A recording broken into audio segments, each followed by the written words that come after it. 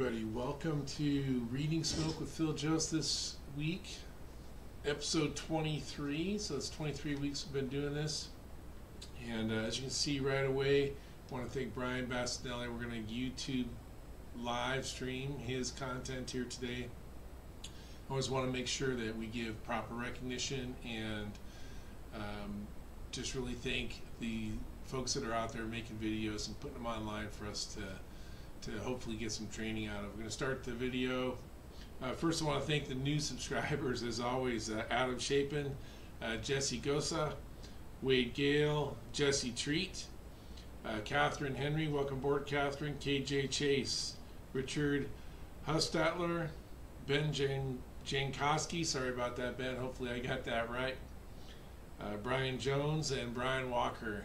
Two Brians, I can tell them apart because one's got an I and one's got a Y. Anyway, we're on scene today with Chief Bastinelli and Harrisburg, Pennsylvania firefighters. We're going to start. I'm going to go past this front end here, and we're going to ride with them, which we didn't do on the Facebook post yesterday, but we are doing today. We can see right here. We can see a pretty. Okay, so it's not a huge column here, right? Now remember, this will depend on how much ventilation we have. Remember that if it's a well-ventilated fire nearby, we'd have thin, high-velocity, thin black smoke, right? Thin, black, and fast. It looks a little bit like that. We have some gray here, but we're reading that we definitely have a working fire. And we notice it's in this structure right here, and they give a good size up. If you have a chance to go watch the video, they'll talk about this being a 2 and 3 story. What I don't know, they would probably know, or actually I'm sure they would know based on the neighborhood whether or not it's got the potential for a basement. But we can look right away, you can see there's only smoke out the back. We're not seeing anything coming out the front. And right now I can't tell, and I don't think they can tell either which one of these units it is, but we're going to roll in with them. And so certainly high velocity black smoke. I think it's getting towards thick, maybe a little bit thin, sort of in the middle there. And now we see a really good view of the front of the building, and just moving out of the way just a little bit so the truck can have the front, which everybody's got to appreciate. And as we're looking here, we're looking to see any signs along here, even from the cab as he's doing the size up, any signs along here, and tell whether or not, right, whether or not there's anything going on. I'm gonna make it quick. Not able to get a full hot lap, but going to go back and take a look at the back side of the structure, right? So get a good idea of what's going on, part of the size up process, right? And again, right here, nothing from the front of the building, nothing. Even on these second stories, we can look at these windows. Again, not sure just yet which of these units, although it's probably one of these first units. It could be first, second, or third, based on what I see right now. But notice in these windows, not seeing any signs up here, right, that there's a fire. So it's probably, we can probably already say it's in the Charlie side or side 3, depending on how you look at things. And we're going to run around to the back, and we're going to get a good view back here of the back of the structure. Okay, now we're looking at smoke is quite a bit. It's actually, if I can go back just a touch, yeah, there we go. Pretty thick column, turbulent black smoke, and we're getting a good view. It's coming from primarily from the second unit, right? The second, not the first. And like we talked about in the Facebook post, nothing from down here, right? We are starting to get some extension to the fascia and stuff over here from radiant heat, right? But we do have almost it looks like, it's hard to tell because this glimpse is so brief. Looks like this might be a bidirectional flow, or this could be close to 100% exhaust here.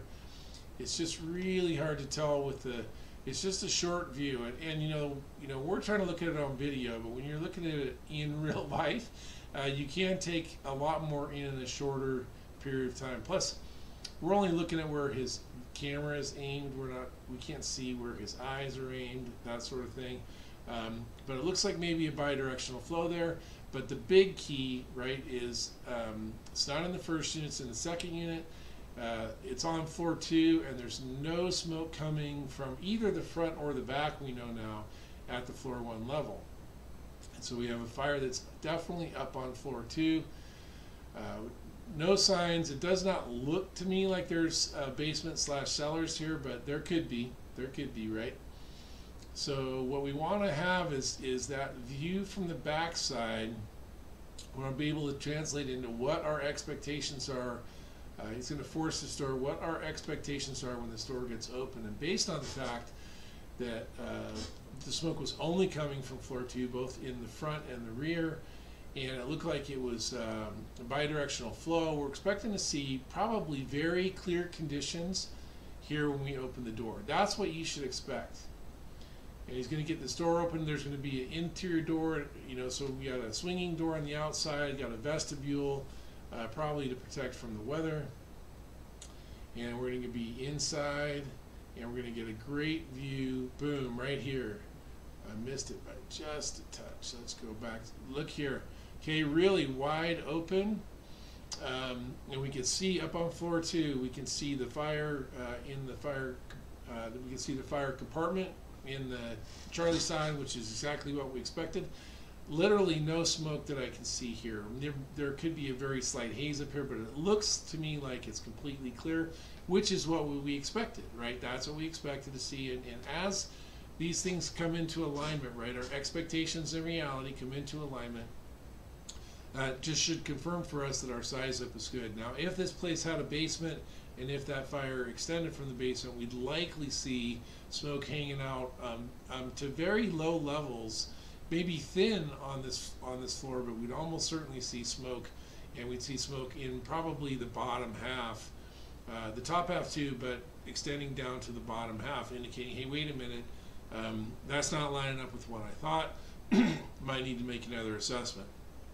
But we can see here, we can also take into account a few things, right? We see, like, this is some partial construction. The paint, the trim's gone here, right? The light here isn't exactly finished, right? So we might want to start thinking about it. It'd be interesting to see, I can't see from here, is there any furniture, that sort of stuff. But we're going to get a good view, and notice that door's closing behind him, which is providing that ventilation control as the engine's getting their line stretched, right? He pointed there, and we're going to get the line up. So now, with the expectation set, once he gets to the top of the stairs, right, we get a good view here. We have a nice stratification of the smoke layer. Certainly we have thick, turbulent smoke right here, black, high volume here, high volume, turbulent, thick black smoke, right? And we have a really good working fire all the way down to the floor in that room. And we're going to be able to see this smoke trailing into the room, which is going to tell us that it's getting its oxygen supply from behind us, right? It's sucking air in to that space. It might still be a bidirectional flow, or it might be a unidirectional flow at the window right now. I don't know for sure, but let's go back to just catch a view of that. And as we look at here, so the thing we can see here is with a couple of feet of clearance, the engine company's laying the line. Want to see, he could probably tell whether or not the door's here, whether or not it can be closed. Wouldn't be a bad idea to close this door waiting for the engine, but I don't know, maybe they're right behind him. And or maybe the door's not there, or maybe it can't be closed. I'm not sure. It's just something to consider.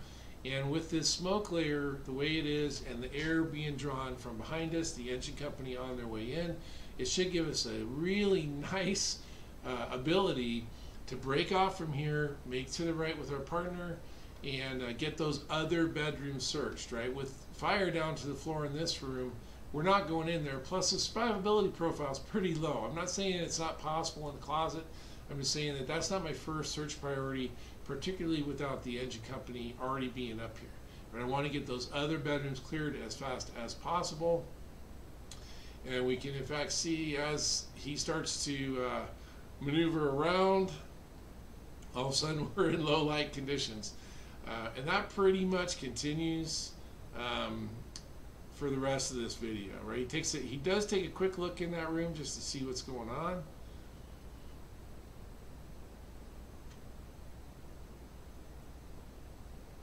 And then we're going to be in zero vis for basically the rest of this video. So there's not much we can learn from that, right? So coming in, we can see pretty good column of smoke, right? That confirms for us we definitely have a working fire, and it's not super thick in here, right? So I don't think if we look at this and we go, hey, is that a flashover? Probably not just yet. I'm not saying it's not on its way, but it's not there yet.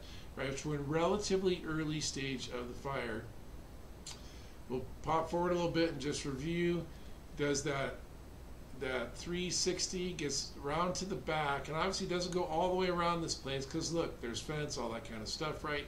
So we're talking about a 360. We definitely, as long as we can see the backside, we can be pretty comfortable in a lot of these cases, especially since this is mid-row, right? So we know this is mid-row. We can look at this spot. No, there's no smoke down here. There's fire up here, floor 2 fire. And then we go through the rest of it, right?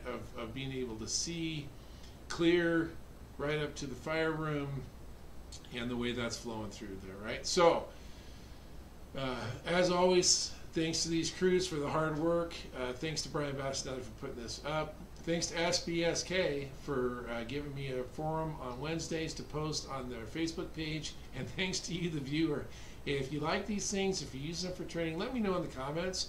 And please like and subscribe. It really does help me understand how the videos are being used and the ways in which maybe I can help a little more or figure out something that maybe we haven't done before, and get this back and let Brian Bastianelli, give him one more shout out.